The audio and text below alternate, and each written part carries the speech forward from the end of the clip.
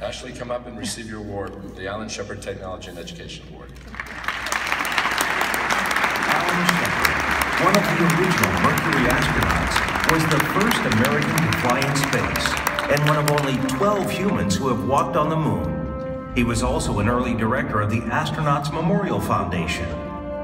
In his memory, the Space Foundation, NASA, and the Astronauts Memorial Foundation created the Alan Shepard Technology and Education Award, which is presented annually to a pre-K through 12 district or national level educator.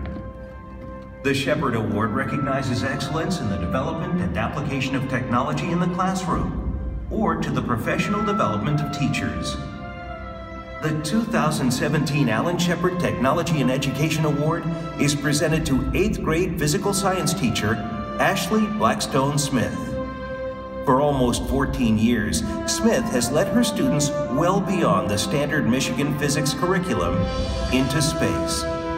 Smith's dedication to her students is most apparent in her diligent efforts to bring outside resources into the classroom. She has developed several space-related curricula, facilitated local and national programs with NASA, and leveraged corporate-sponsored science initiatives, many of which carry scholarship opportunities. In recognition of her commitment to empowering students from all walks of life with science, technology, engineering, and math, the Space Foundation congratulates Ashley Blackstone Smith, winner of the 2017 Alan Shepard Technology and Education Award.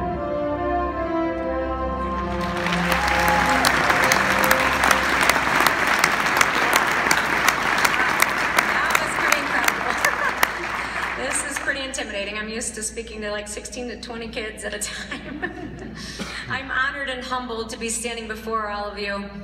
Thank you to the Space Foundation, Astronauts Memorial Foundation, NASA, and the Shepard family for this incredible opportunity.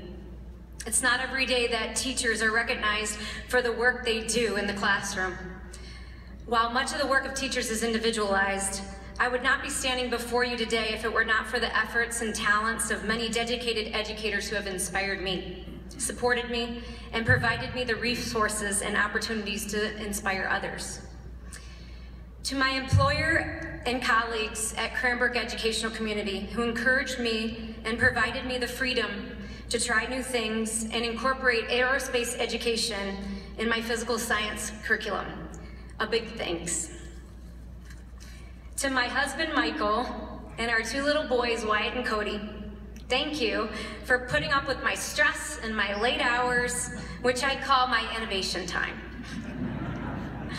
A long due thank you to my high school science teachers, Todd Vince, David Glenn, and Scott Short, who instilled in me a love of science and passion for teaching, and later helped me hone in my skills as a teacher.